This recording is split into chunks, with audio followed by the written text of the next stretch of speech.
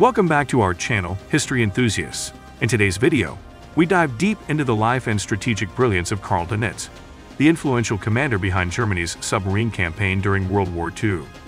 Join us as we uncover the complexities of the U-boat campaign, explore his controversial legacy, and shed light on his enduring impact on naval strategy.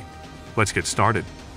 Known for his innovative use of submarine warfare, Dönitz led Germany's U-boat campaign, aiming to disrupt Allied supply lines and turn the tide of the war.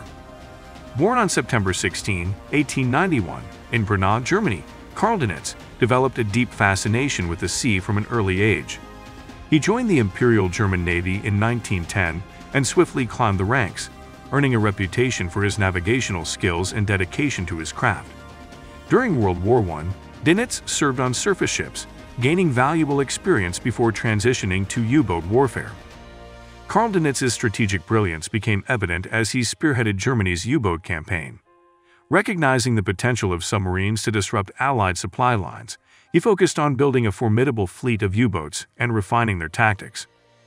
Dönitz introduced the Wolfpacks strategy, which involved coordinated attacks by multiple submarines on convoys.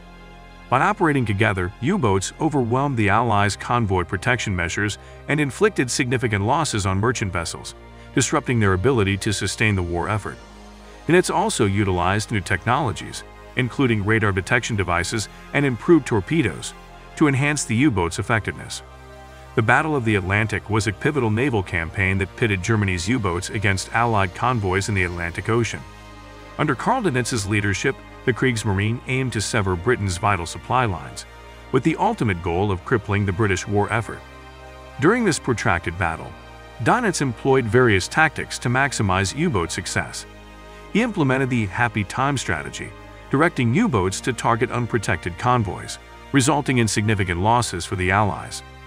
Dönitz also introduced new U-boat types, such as the Type 7 and Type 9, which offered improved range, speed, and torpedo capacity. However, the tide began to turn against the U-boats as the Allies developed effective countermeasures. Convoy escorts, advanced radar systems, and improved intelligence gathering provided the Allies with crucial advantages. The development of long-range aircraft and the breaking of German Enigma codes further weakened the U-boat campaign. Despite Dönitz's efforts to adapt U-boat tactics, the balance shifted in favor of the Allies.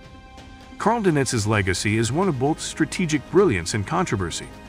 Following Hitler's suicide, Dönitz briefly served as the president of Germany in the waning days of the war. However, his association with the Nazi regime and his implementation of unrestricted submarine warfare led to his subsequent conviction for war crimes during the Nuremberg trials. Despite the controversies surrounding his actions, Dönitz's contributions to naval warfare cannot be overlooked. His emphasis on submarine warfare techniques and the Wolfpack strategy had a lasting impact on subsequent generations of naval strategists. Dönitz's tactical innovations, although ultimately unsuccessful, pushed the boundaries of naval warfare and continue to be subjects of study and analysis to this day. Karl Dönitz's naval strategies and U-boat campaign left an indelible mark on World War II. From his early naval career to his innovative use of the Wolfpack strategy, Dönitz demonstrated strategic brilliance. While his association with the Nazi regime remains controversial, his contributions to submarine warfare and naval tactics continue to shape the study of naval history and strategy. Thank you for joining us on this historical adventure. If you enjoyed this video, don't forget to like, share, and subscribe for more captivating stories from the past. Until next time.